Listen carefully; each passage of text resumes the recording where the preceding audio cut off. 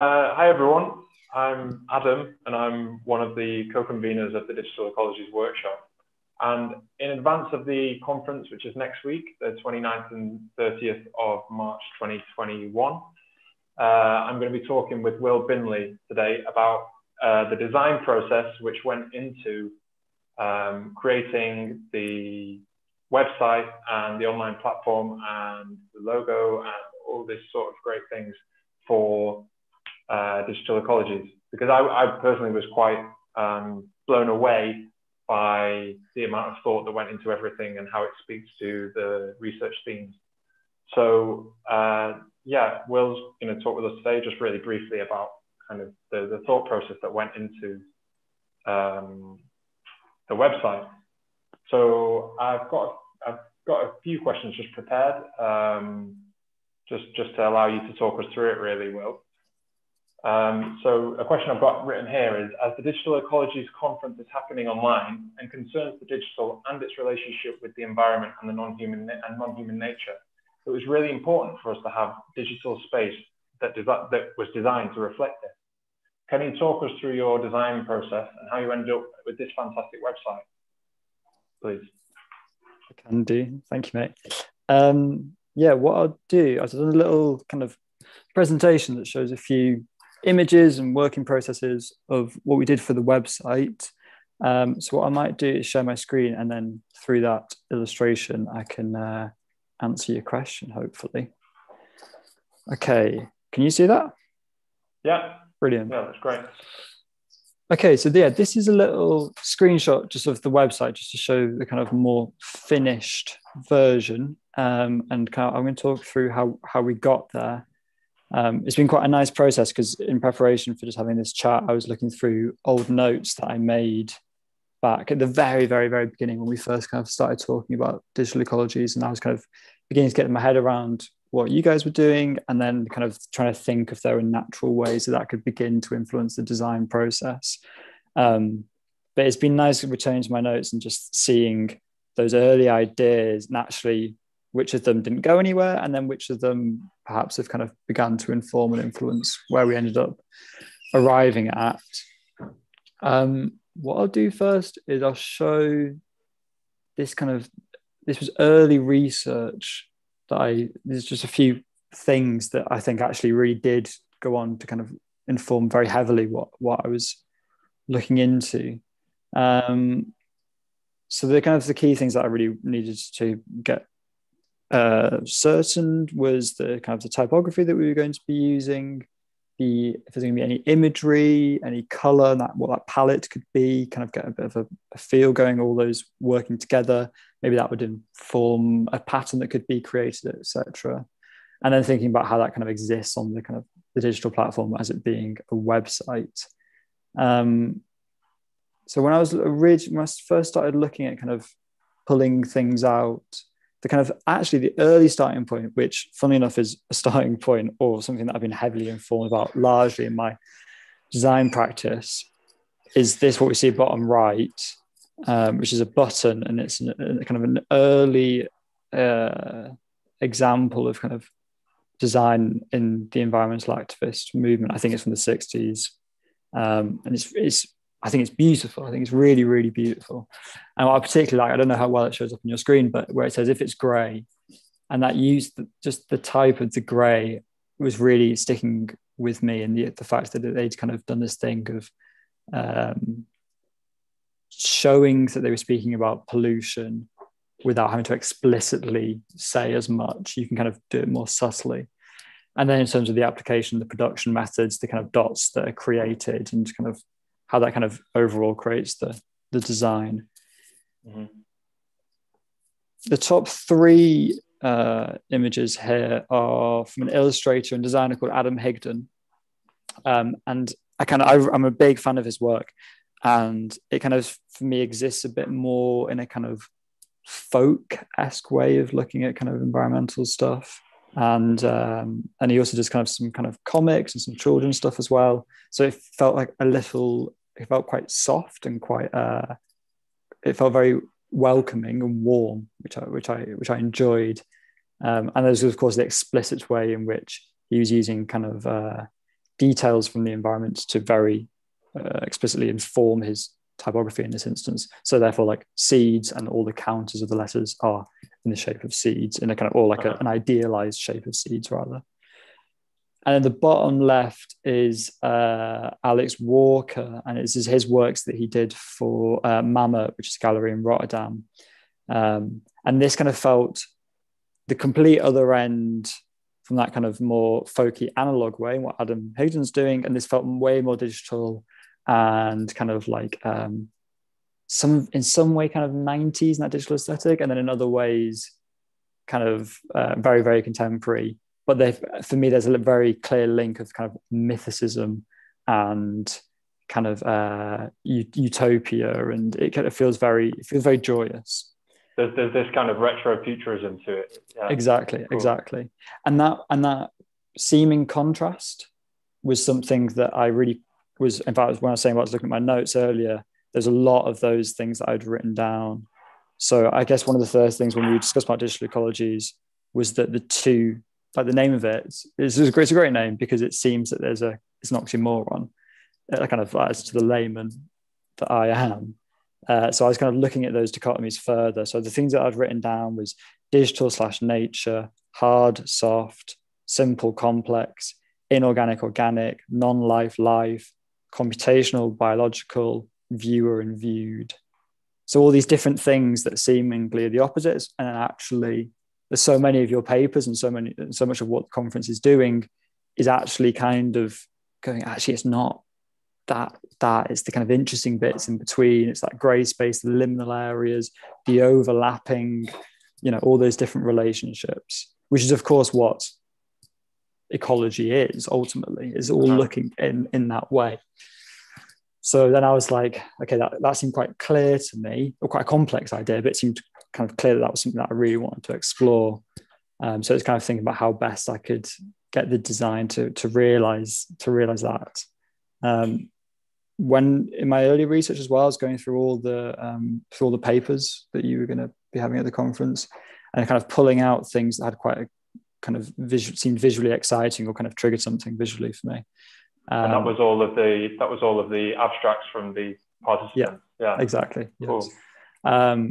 And one of the ones, in fact, which I didn't end up going with, but I did a bit of exploration with, was there's a few that mentioned kind of using trap cams. And I was looking into the kind of the outcomes of those. And there are particularly beautiful moments of when they're taken at night and there's a large flash that the subject, or maybe it's not the intended subject, but a subject, ends up with this kind of halo-esque glow of where the flash has hit them.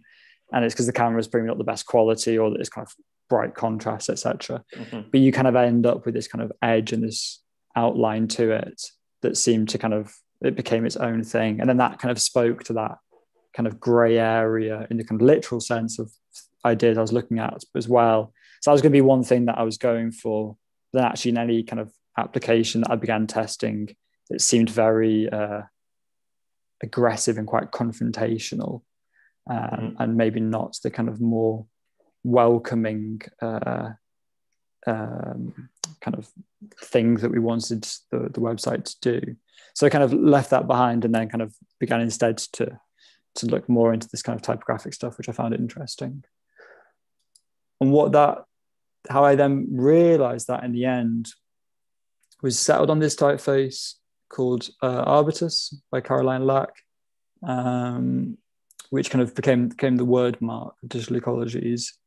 I really liked it because it kind of did exactly what I wanted it to do, or what I was looking for, in being able to, one hand, really kind of, there seemed to be something about this kind of like early digital vernacular, in that kind of, when it's quite small, it almost looks a bit pixelated, or that it looks kind of edgy in a way that kind of that early design work was. But then it also, there seems to be something kind of organic about it. Like it looks kind of a bit like it's under a microscope, or it looks like there's kind of some viralness to it. So that was kind of ticking those boxes, which I wanted it to, with that kind of speaking to both disparate parts. And then also just typographically, it locked up really nicely. I mean, this is early stuff. It's not been, the kerning on it's not great, but just when I jotted it down, like the way that the G and the O and the I and the L in particular are sitting, they kind of was a very nice, get the lead in quite tight, and they kind of seem to naturally work. So when that was happening, I was like, yeah, we're onto a winner here. This seems good. For me as well, the typeface seems to do different things at different scales as well. Like the closer you look, there's more to it. Yeah. And I was really lucky having you guys kind of, when we were discussing how the design was going, that you were just kind of up for stuff as well. I think this is something for maybe another somebody else who I was discussing design ideas with. This might have been one of those that's kind of like, oh, that would be nice, or that would be fun to do, but they're not going to be up for this. Whereas real testament to you three that it was actually, no, we're well up for this. Like, yeah, let's try it. Let's see how it works. Kind of, and that excitement about it was led for a really, enjoyable design process. We paired it with just Roboto, pretty standard sans serif typeface. But this was kind of more important, just being able to do a job in that there was going to be some of the pages on the website are really text heavy. And we needed something that just was like super clear, super legible, and provided enough contrast. Like the display typeface that we've just seen, that was doing like a lot of the kind of aesthetic things that I wanted to get across. So it meant that this could just actually just sit back and just kind of get out of the way, let the reader read the text. Okay, this is some of the imagery which actually thinking about it, I was looking through my notes, and actually it came in kind of quite late in the process. Actually, early on it was all color that we were using. I'll talk about that afterwards, but the imagery came in a little late. It was something that I was thinking about again when I was trying to span this thing of it being digital but also kind of ecological. And I was put onto it when I showed Alex Walker's some of his type work on the first slide. He did another project which kind of had some not too dissimilar marbling effects. When I saw that, I was like, that really reminds me that I had this series that I'd done. I think I did it with my mum in our garden in Manchester. Just set up like a little rig in the back garden and kind of and knocked these out. And I think I really like them. I'm really grateful that we got to use them in the end. And I think they were successful in a few things. The first is that, to me, they speak of an ecology in a very loose sense, whether that be some graphs that are created through research or weather maps that we see on TV, or like depiction of storms or just various patterns.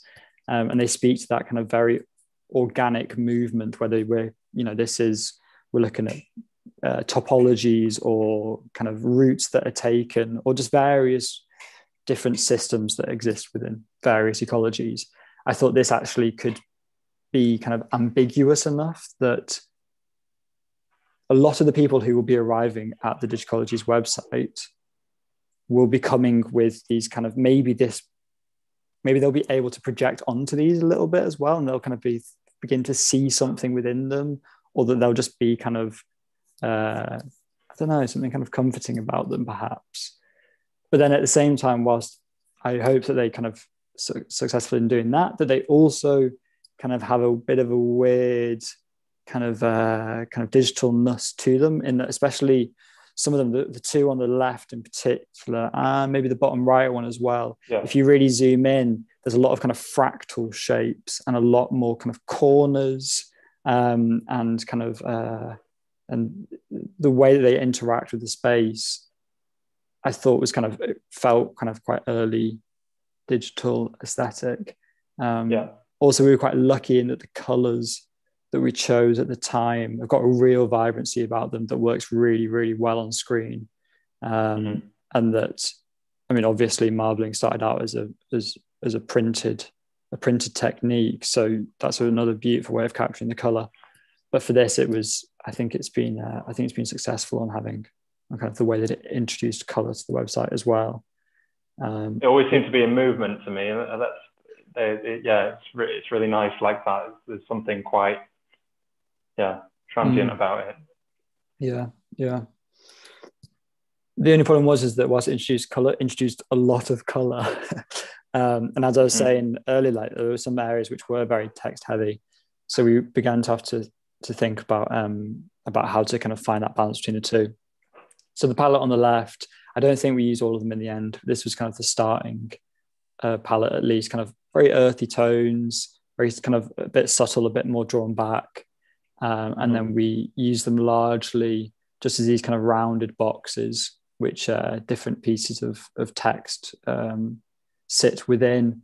And that just kind of acted as this kind of mediator between the image and the text, and that there was enough contrast being provided between the two, so that kind of like to guarantee all legibility and just to not kind of completely overwhelm the viewer. What's the next slide? Oh yeah, they also provided a really they could also be used just purely as pattern and kind of purely decorative in that sense as well, and that's helped us, I think, with the socials, with the social media platforms that Digital Ecologies is using as well. And that's been nice to see that kind of roll out across different platforms.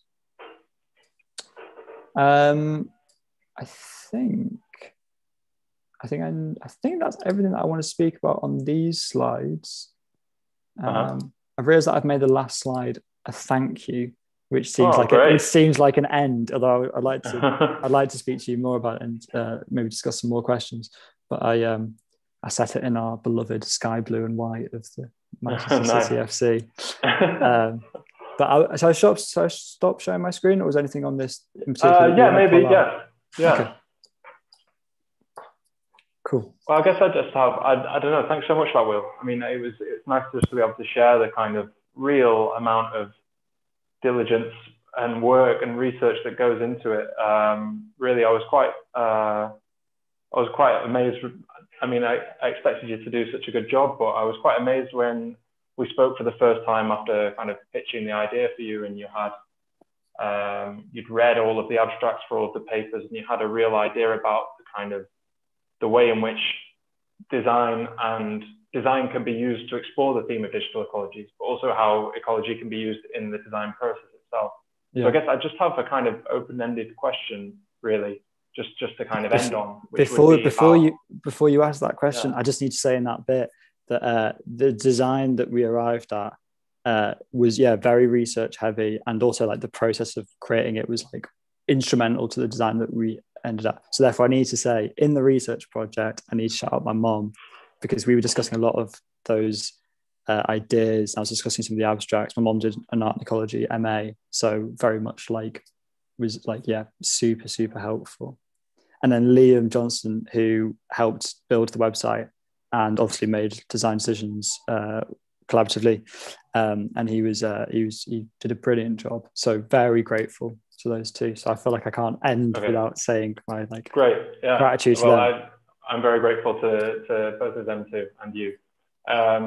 Great. I mean, so I guess just maybe it's just an open-ended kind of thought to end on, just as a bit of something to think about for people watching this video. Maybe is to what extent can design be used to explore themes of environmentalism, and vice versa? How much can ecology and ecological knowledges feed into the design process to create a more rounded design experience?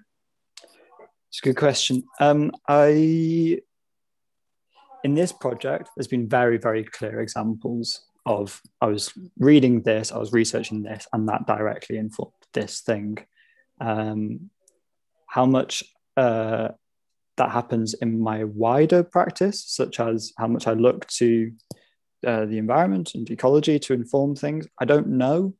And actually, in some ways, in a purely personal capacity, I kind of want there to be a separation between the two, in that I don't want to always be thinking about design, and that actually I quite enjoy kind of having an experience of kind of the environment and kind of working to design practice, and there's kind of been two separate. But then obviously the other side of me is wants to totally have the holistic approach and look at the total situation, and then therefore kind of see it, actually no, you can't separate the two. And that, of course, there are kind of inspirations and things happening that I'm probably not even conscious of, but are happening. In terms of design and what it can do, I don't know. I think